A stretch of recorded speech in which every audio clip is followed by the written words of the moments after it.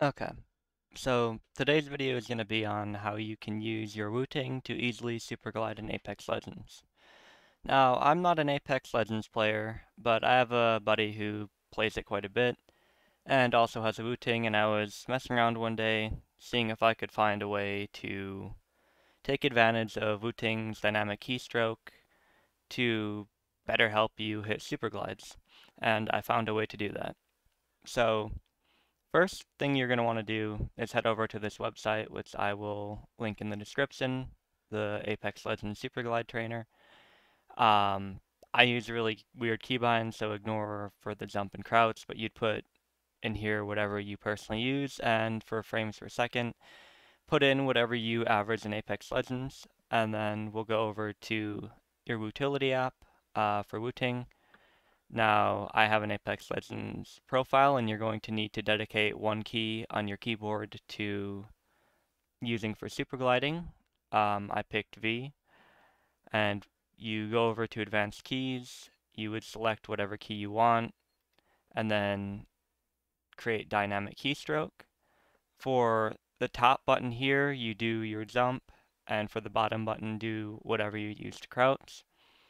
And then put your bars lined up how I have them here. And for the acceleration point, if you click on it, I have mine set to 2.2. You're going to have to mess around with this to find what works for you. Um, and then you might need this higher or lower, depending on how much FPS you get. Once you have that done, save to keyboard. So you have used utility before if you have a Wooting. But then you come over here and we'll test out our keybind. And as you see, you can get relatively accurate. I could probably tune mine better.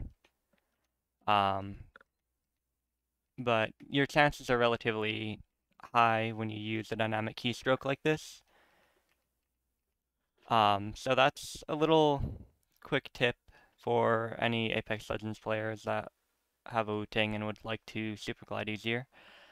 I'm going to leave the link to my buddy's stream in the description of this video, as he uses this exact setup on his Wooting, and he plays Apex Legends almost every day. So if you have any questions about, how this works or anything, you can, drop by his stream, and I'm sure he'd be more than happy to help anybody out with it and, let anybody know whether he likes it, how he likes it, all that. But yeah, that's it for this video.